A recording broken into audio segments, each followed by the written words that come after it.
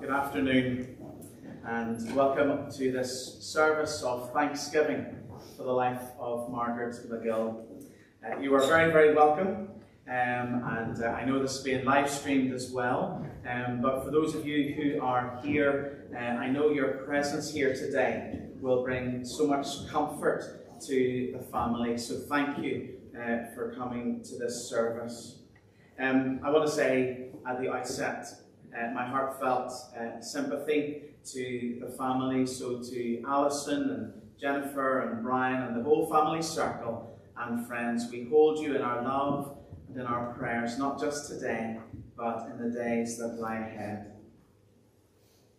I want to say a personal word of gratitude to the family for inviting me to come back to Glenburn and officiate at this service today. It's lovely to be back with friends in Glenburn. It's been a long time, but it is sad under the circumstances, of course. Whilst it had been a long time since I've had a conversation with Margaret, my abiding memory of her was her lovely, warm, engaging smile.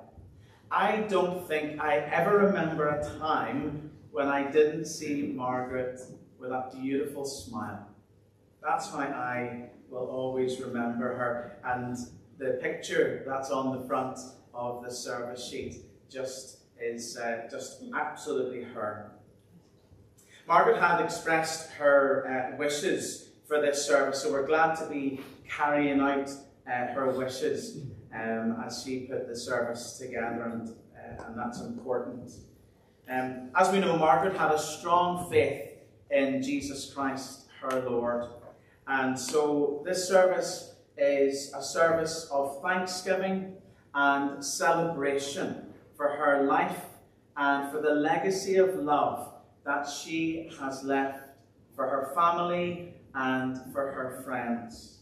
And so we give thanks to God, and we gather together in the presence of God to worship Him. And so we sing together our opening hymn that, of course, Margaret has chosen for us. Be still for the presence of the Lord. the Holy One is here. The words are also on the screen if you don't have a service sheet.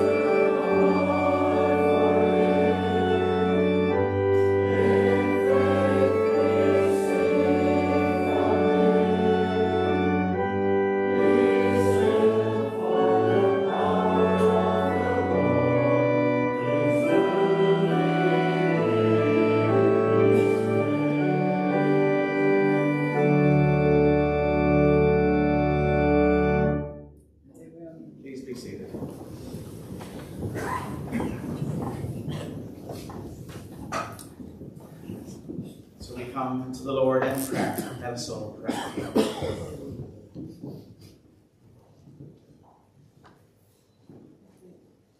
Almighty God, we have come together in the name of your Son, Jesus Christ our Lord. We have come with sorrow, but also with hope, to express loss, but also to give thanks. To recognize death, but also to celebrate life. To look back at all that has been, but also to look forward to all that is yet to be. Lord, we come in faith, for we believe that you are present, that you have promised that in life or in death, you are always with us. Father, draw near to us as we draw near to you. Speak to us through the words of Scripture and through all we share together in this day, so that believing in the good news of Jesus Christ and trusting in him, we may receive the comfort he promises, the peace that passes all understanding, and the assurance of everlasting life. So we pray that you would accept this worship we offer to you through Jesus Christ our Lord. Amen. Amen. I'm going to invite Ernie, who's Margaret's brother-in-law, to come forward and read us from Scripture.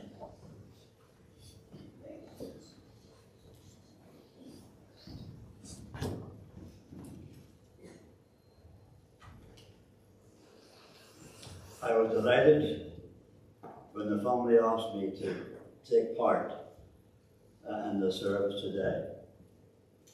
Joyce and I have known Alistair and Margaret for many, many years, and we enjoyed our visits with them at their home, and then when they moved to Ravenscroft, then finally the nursing home. As a young woman, Margaret realised that life was not a rerun. She realised that life is not a dress rehearsal. She realised that life is a workshop for eternity. And then Margaret made the greatest decision that a person can make. She gave her life to Christ. And throughout that life, Margaret was always very willing to acknowledge her faith and trust in Christ. And throughout her life, she left a great testimony. And as the Bible reminds us, the memory of the just is blessed. Your mother was not only a good woman and a gentle woman, your mother was a godly woman. And she prayed for you all and for all the grandchildren. And now as we turn to the Word of God for our comfort and consolation, I'm going to read Margaret's favourite psalm, the Prayer of Psalms, the 23rd. The Lord is my shepherd, I shall not want. He maketh me to lie down in green pastures. He leadeth me beside the still waters. He restores my soul. He leads me in the paths of righteousness for his name's sake. And yea, though I walk through the valley of the shadow of death, I will fear no evil. For thou art with me. Thy rod and thy staff, they comfort me. Thou preparest a table before me in the presence of my enemies. Thou anointest my head with oil, and my cup runneth over. Surely goodness and mercy shall follow me all the days of my life, and I shall dwell in the house of the Lord forever. May God bless his word now to all our hearts. Amen. For Christ's sake. Amen.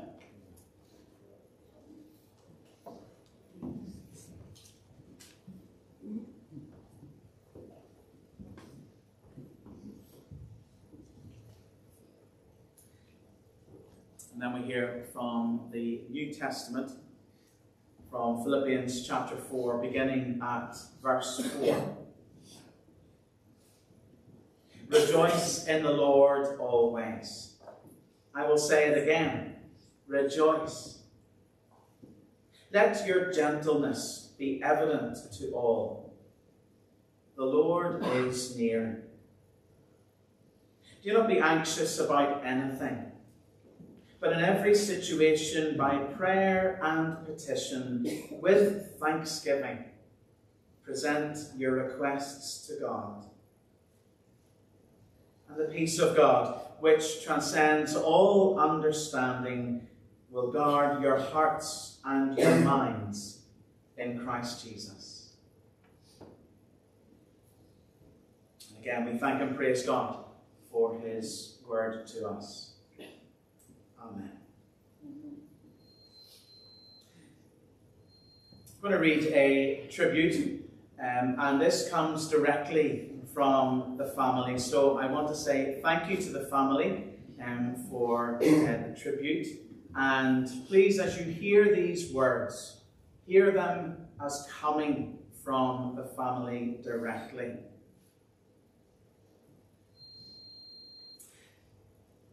Margaret was born on the 14th of December 1934 to the late Frederick and Emily Campbell. The family home then was 8 Jeffrey Street off the Crumlin Road. She often spoke of the early days of her life growing up in the Crumlin Road area. Margaret spoke fondly of her memories of going to Sunday school in the Mustard Seed Mission Hall and attending the Sunday services. Margaret had 6 siblings, the late Ella, Emma and Freddie, and is survived by Ray, Elizabeth and Victor. The family moved from Jeffrey Street across the city to the outskirts of East Belfast to a newly built housing executive house in the early 1950s.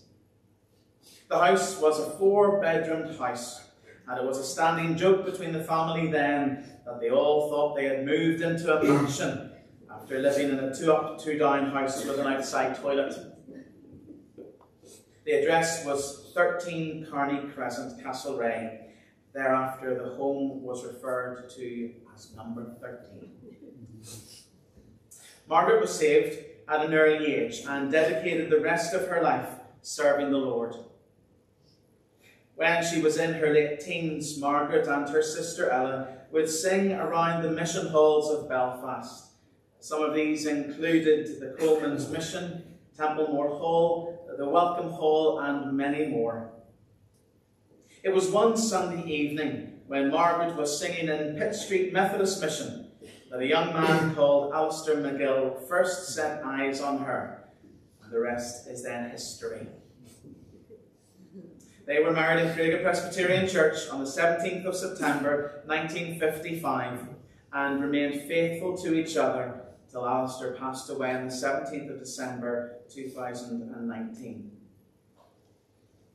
Margaret and Alistair were blessed with 3 children, Alison, Jennifer and Brian. They purchased their first family home on the 30th of March 1960. The address was initially 25 Lisnashara Road, and later the address was changed to 90 Upper Knockreeder Road, Castlereagh. The door of number 90 was always open, and the kettle was always on.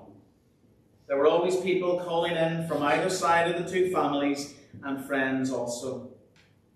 There were some stories told, and the laughs could be heard at the bottom of the steps. Margaret became a full member of the Methodist Church on the 21st of March 1976, recorded in a Bible and signed by the minister at that time, the Reverend Paul Kingston, and she became involved in many activities here in Glenburn, from Bible study groups, weekly ladies' meetings, serving as a class leader, a tea lady at many church events, helping with fundraising events, as well as acting in the church pantomimes. She played ladies' badminton in the church, which was more laughter than playing, and in her latter years she enjoyed going to the weekly knit and natter group. At this group, Margaret had the knack of telling yarns, which resulted in the ladies in fits of laughter and dropping their stitches. When the children were growing up, they have great memories of all the neighbours and their children, and the fun and games, trips and picnics and birthday parties and even holidays, together with the Ross family. All the families in the locality were associated with Glenburn and still are today. Margaret was a great confidant and friend to all her neighbours and was highly thought of by them all, and until recent still received visits from them while she was in Breffni. The family can recall many happy times in number 90. While the children were young, Margaret stayed at home with them, and then as the children grew, she had a few different jobs over the years. Her latter job being a cashier in the Halifax Building Society, where many customers formed their own queue to be served by Margaret with her friendly chat and always smiling. Margaret and Alistair were devoted to their 3 children and always loved to take them on their family holidays. Should it have been just a week in their Grandad Magill's cottage in Magill or at McCurdy's farmhouse up the north coast, the family still talk about these trips. Christmas was always a very special time in the family home and involved the wider family circles, and again the church, of course, played a large part in this time. Margaret and Alistair were proud of their 3 children growing up, and all 3 were married here in Glenburn. Obviously then the next step was the birth of their grandchildren, and the joy that brought watching them grow up and being able to attend some of their weddings, and then being blessed with great grandchildren. But like with all of us, Margaret experienced grief in her life. Apart from losing her husband Alistair almost 3 years ago, she lost her granddaughter Claire on the 23rd of October 1996, when she was just 9 years old. And that sadness remained with Margaret from that point. In their later years, as their health declined, Alistair and Margaret moved initially to a fold and then to Breffni Residential Home as a couple. And the staff joked that this could produce the first Breffni baby. Breffni then became Margaret's home for 5 years.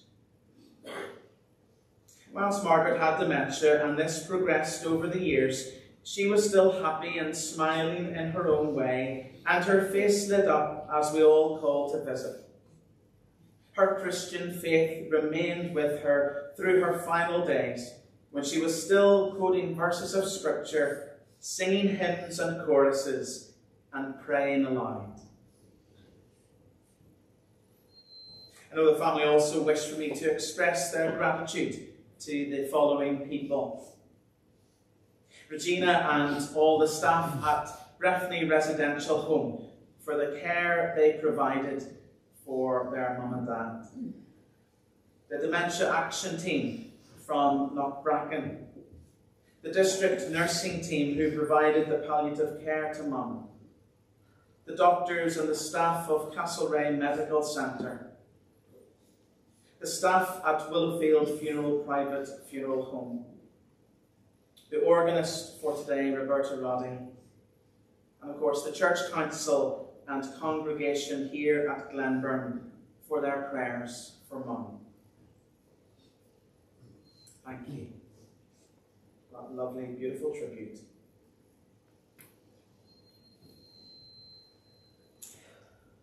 One of Margaret's wishes was to have the Bible open at Psalm 23 as she rested in the coffin.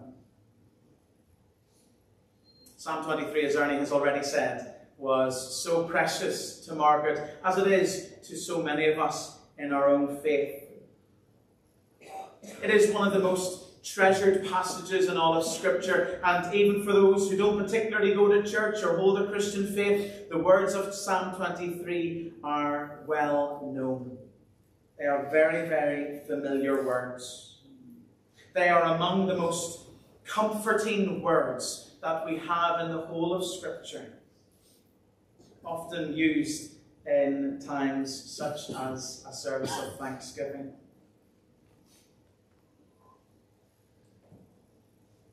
For a few minutes now, I just simply want to offer some thoughts and some reflections on the image that we receive in Psalm 23, particularly in verse 4.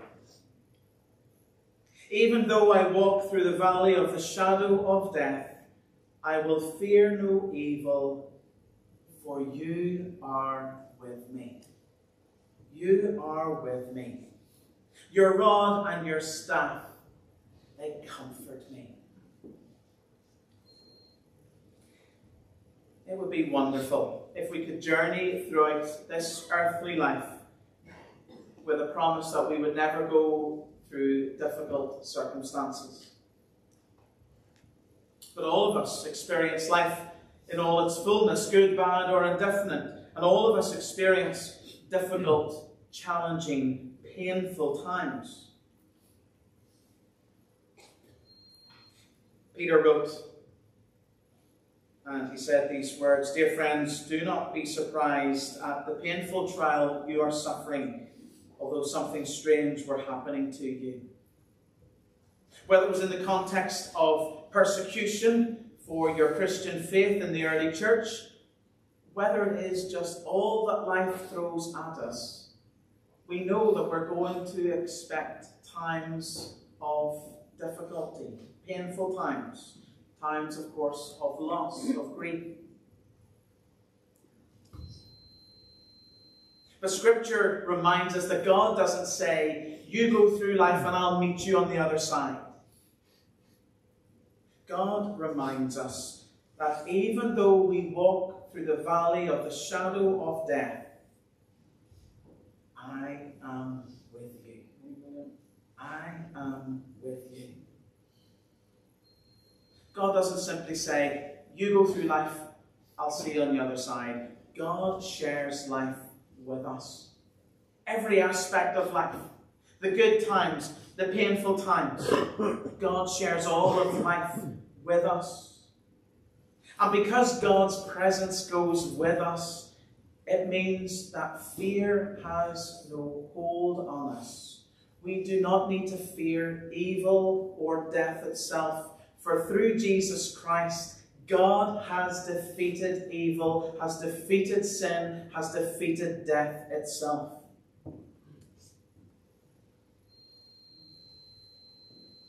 Story of a boy who stood in front of the classroom one day to make a speech about what I want to be when I grow up.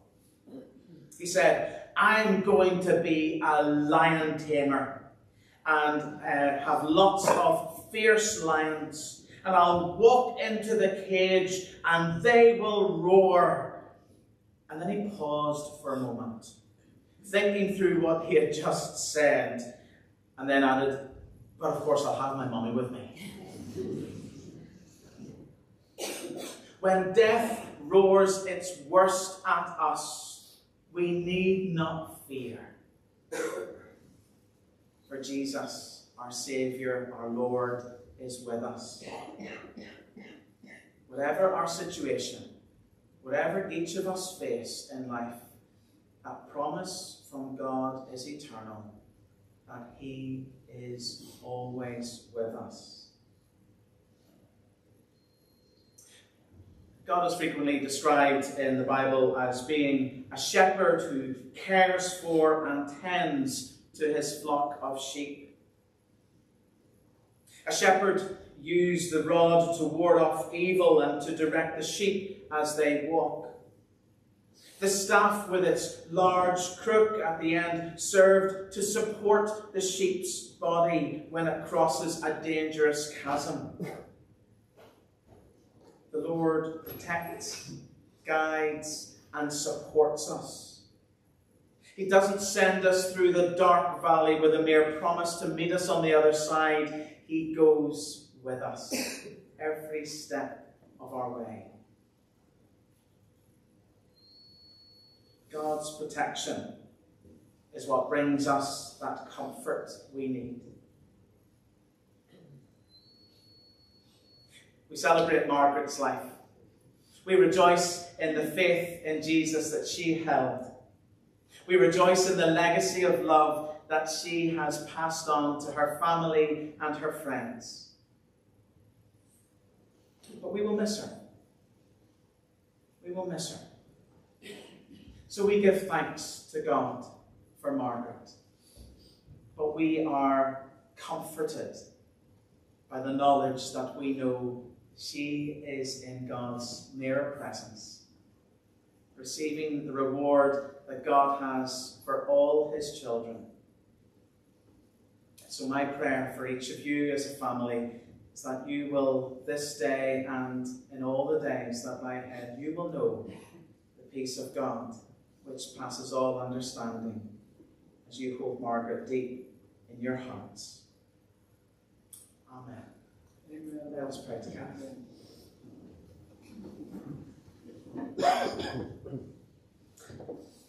Loving God, we bring you our thanks for Margaret, for the person she has been, and for all she has meant in so many ways. We thank you for her warmth and love, her enthusiasm and zest for life, for her courage and cheerfulness, her many interests and abilities.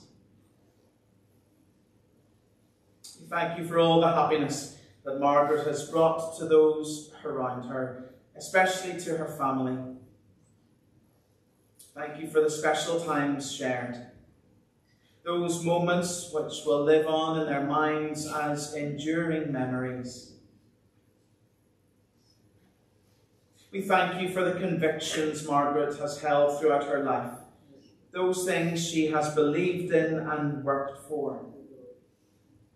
We thank you for her faith, which has given her such support throughout her life, and which offers us the same support this day. So we ask you to reach out to us and to all whose lives have been enriched by Margaret's presence. Praying especially in these moments for her family, for Alison and David, for Jennifer and Alan, for Brian and Jennifer, for her grandchildren, Lindsay and her husband Paul, for Neil, for Gareth and his wife Laura, for Stuart, for Jenna and her husband Eddie, and for Michael,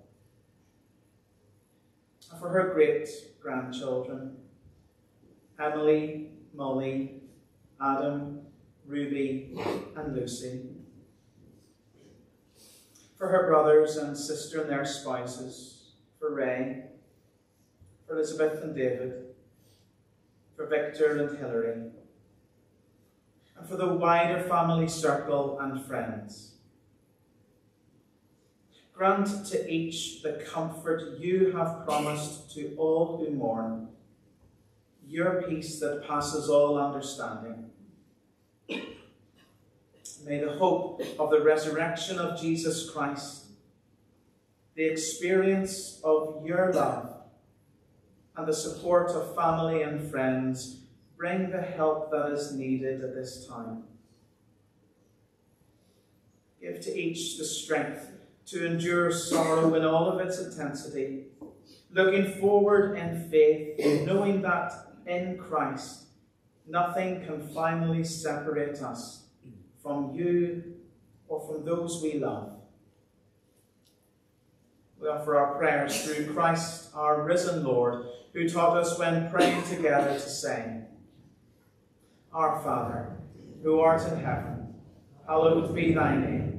Thy kingdom come, thy will be done on earth as it is in heaven. Give us this day our daily bread, and forgive us our trespasses, as we forgive those who trespass against us. And lead us not into temptation, but deliver us from evil. For thine is the kingdom, the power, and the glory, forever and ever. Amen.